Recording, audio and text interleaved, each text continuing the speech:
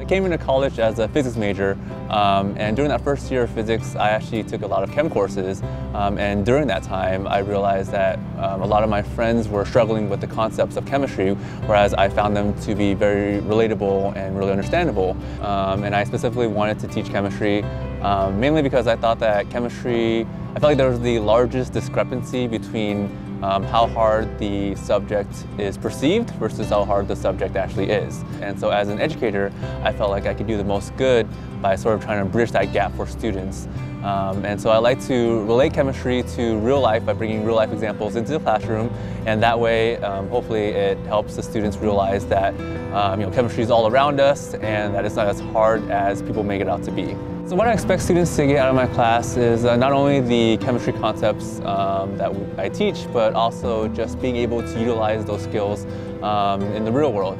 For example, there was a student who came into my course as a different major, but after taking my course, he switched over to a chemistry and computer science double major.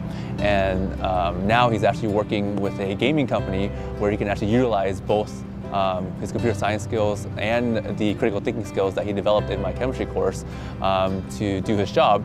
And it's always refreshing and inspiring to hear back from my former students who tell me how they've developed skills here at UCLA and are able to utilize that in their everyday work. I'm Dr. Hung Pham. I'm from Garden Grove, California, and I teach organic chemistry at UCLA.